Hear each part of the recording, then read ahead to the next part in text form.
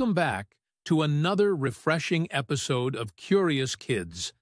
I'm your host, Edmund Halley.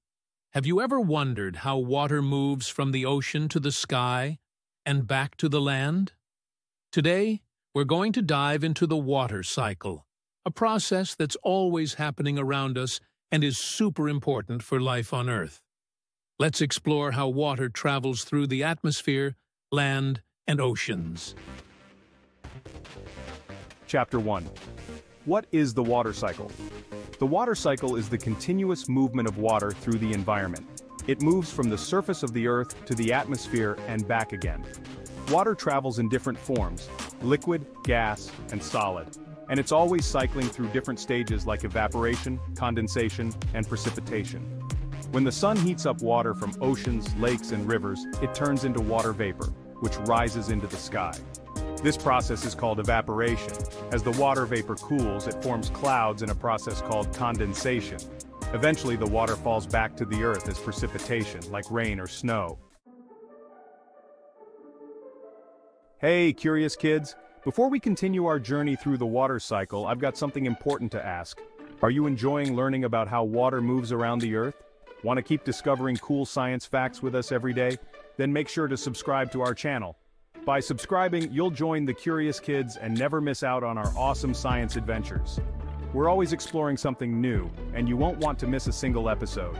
So go ahead, hit that subscribe button and ring the bell to stay in the loop. Great!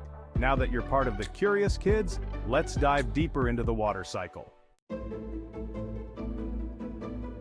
Chapter 2. The role of precipitation and collection. Precipitation is when water falls from clouds as rain, snow, sleet, or hail.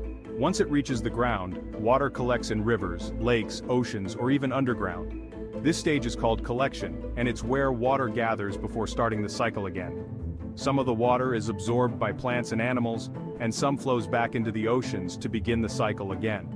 The water cycle is always happening, keeping our planet's water supply in balance. Chapter 3. The importance of the water cycle.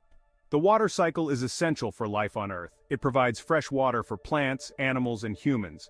Without the water cycle, we wouldn't have rain to water crops, fill rivers, or provide us with drinking water. The water cycle also helps regulate our climate by moving heat around the planet.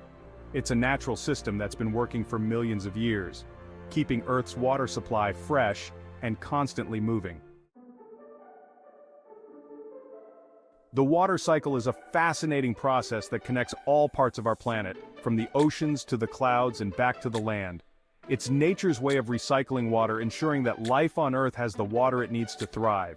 So today, we learned that the water cycle is made up of key stages like evaporation, condensation, precipitation, and collection. It's a continuous process that provides water for all living things and helps keep our planet in balance. And now, for a splashy joke before we go, what's a cloud's favorite drink? Fruit punch. Thanks for watching, Curious Kids. Don't forget to stay curious, keep exploring, and we'll see you in the next adventure.